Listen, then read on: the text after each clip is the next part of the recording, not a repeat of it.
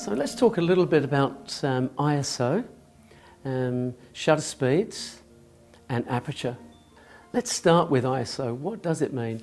Years ago it was used to describe the sensitivity of film, and you would use 50 ISO film for low speed landscape photography. You would use maybe 400 ISO film for action and so forth, and the higher that you went with the ISO was for low light level, so you could get 3200 ISO film for interiors and really dark shots.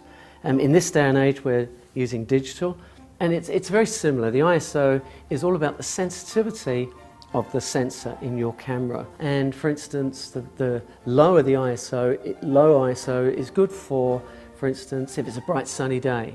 So you might have your ISO set at between 100 and 200. As it gets darker in the afternoon, maybe when it clouds over, you could bring up your ISO setting to maybe 400 or even 640, which increases the speed. When it gets dark, if you wanted to do nighttime photography, you can increase your ISO up to 3200 and still shoot and get really nice pictures. So when you're increasing the ISO, each time you increase, you are increasing the noise in your images. With the modern cameras of today, that's very minimal. So at 3200 ISO with a great camera, then you're not going to see a great deal of difference. They're very subtle differences. So to summarize the ISO button on your camera, the lower numbers, the 100 ISO, 200 ISO, are for when you've got lots of light.